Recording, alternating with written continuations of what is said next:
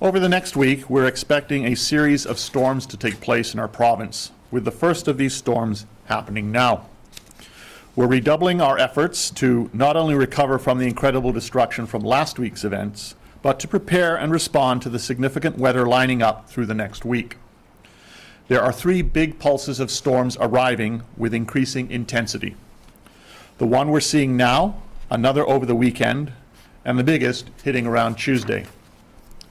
Environment Canada will continue to update the forecast, but the time to prepare is now.